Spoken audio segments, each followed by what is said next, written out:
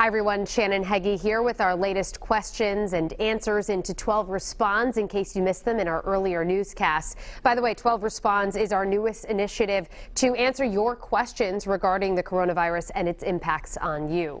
Of course, we've been getting a lot of questions about the stimulus money that's showing up in people's accounts and sometimes not.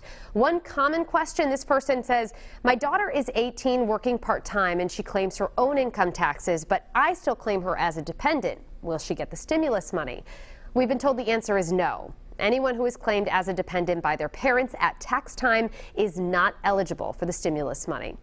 And another question I'm sure a lot of you out there are wondering. This person writes, when will campgrounds be opening up?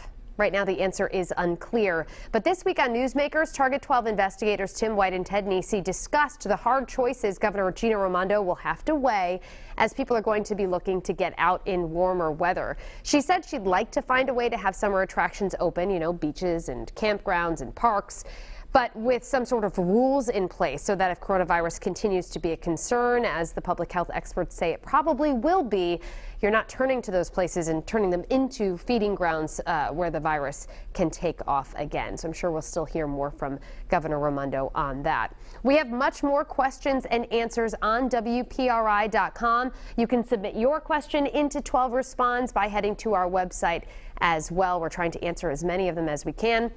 And we have a whole frequently asked questions section of that part of our website as well, because chances are if you have a question, a lot of other people have the same question. Again, thank you for submitting your questions. Thank you all for watching, and please continue to stay safe.